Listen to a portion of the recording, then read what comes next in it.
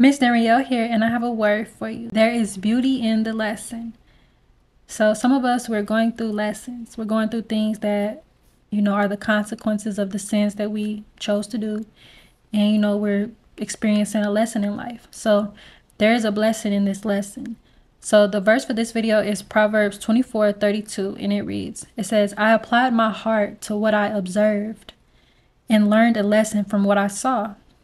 So like I said, we're going through a time in our life where we're experiencing an experience that we probably may have never experienced before, but God allowed it to happen in order for it to teach us. This verse says, I applied my heart to what I observed. There's something that you're seeing for the first time. There's something that you're experiencing for the first time. And, you may have never had this. Some examples. You may be a single parent now because you chose to have sex with someone who did not want to be, a family with you. You may be going through the process of going through court because you got tickets or you got warrants or something. You may have a lot of debt right now because you chose to lack self-control and spend too much money, or you were irresponsible with the finances and, the money that God blessed you with.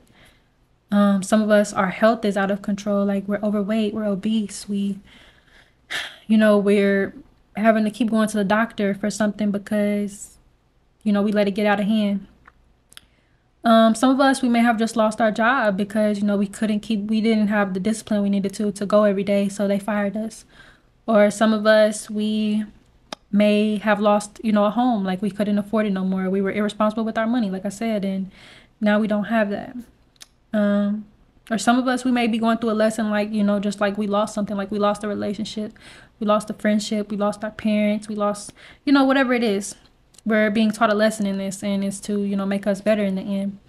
So again, it says, I applied my heart to what I observed. Whatever you're seeing right now, whatever you're going through, it's important to pay attention.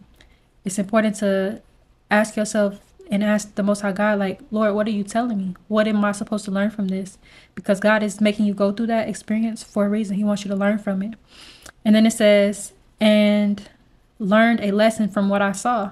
So again, God is trying to teach you. He's trying to let you know, like, I want you to work on patience this year, or I want you to work on forgiving, or I want you to work on discipline, or I want you to work on seeking my kingdom first and serving me first before you serve the world. Or, whatever the lesson is that God is trying to teach you, it's so important that you pay attention to it because it's important. Some people in this life, they go through the same lesson over and over again and they never learn, what they were supposed to learn. If you think of what a lesson is, it's something that is being taught. The teacher, they teach lessons. They teach lessons on math, reading, science, social studies, whatever. And the kids are supposed to learn whatever they're being taught. And then, they take a test over the lesson. And after they take the test, they either pass the test or they fail the test. So if they fail, they got to take the test again. Some of us, we're those type of people, like we have to keep taking the same test. God wants you to pass your test this year. He wants you to come into him wholeheartedly with your full whole heart and live for him and pass all the tests that he's given you. God can give many different tests. It can be a test of patience. You know what I'm saying? Something may happen where it's testing your patience. It's trying you. God can give a test of integrity. He may show you something or give you something. He's going to see what you're going to do with it. God can give tests in any type of way. It's a test and it's from God, and he's trying to see, what are you going to do? And I want to remind you that if you are faithful in little, you will be faithful in much. So whatever it is that God is blessing you with, whether it's small or big, be faithful in it and handle it with care, handle it with love, handle it with integrity, and be a good steward. God wants you to be a good steward.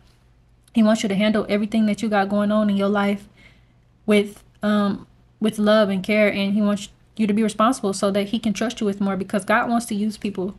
He wants people to be a vessel for him. He wants people to be a light in this world. He wants people to serve him and bring other people to him. He wants his people to be disciples. So it's important that you work on that this year, because again, y'all see the world that we're in? Yes, the Lord wants to use his people. I want to give you the definition of steward, because this is important. Because once you learn those lessons, like I said, and you understand that it was a blessing and it taught you, now you have to, help other people. So the definition of steward is a person who looks after the passengers on a ship aircraft, or train and brings them meals. A person responsible for supplies of food to a college, club, or institution. And then it says to supervise arrangements to keep order at a large event. And then it says to manage or look after another person's, property or person. So being a steward is important. A steward, they manage other people. They help other people. They make sure everybody else got what they need. God wants you to be a steward for him. You have to be willing. And when you're a steward for God, like, you have to get into that place where God can use you. You have to be fasting. You have to be praying. So yes, God wants you to get into that place where he can speak to you. And the way you do that, you got to be free from all the worldly stuff. And you got to come into God's world. You got to come into Christ. You got to, really take up your cross and, be open, because God has to be able to speak to you if he's going to use you, And with that, it's like you're not going to be with the world no more. You may got to delete your social media. I don't got social media right now. And I haven't for like about a year. I always was like in a place where I was deactivating it because I don't like all that anyway. But I don't have social media. The only thing I got right now is this YouTube. And I'm about to, do something. I'm only on here to be a messenger is what I should say. Because some people, they own social media for attention or, to keep up in everybody else's business. But God don't want that. He want to be able to speak directly to you. And he wants you to focus on him. And you can't do that if you're always, on the internet and other people's business and stuff like that. So, yes, you have to separate yourself from the world. And that can be a lonely walk. And you're going to need to lean on God at that time. So, just remember that there's a blessing in every lesson. And the lesson is being taught to you. And God is watching you. He wants you to take your test. And he wants you to pass your test. And then, again, he wants you to know that it was a blessing at the end of the day.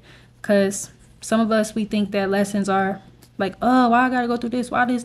But it's, it's a good thing. It's not a bad thing. So just remember that. So look, I pray that this message blessed you. I love you. God bless you. And I'll see you next time.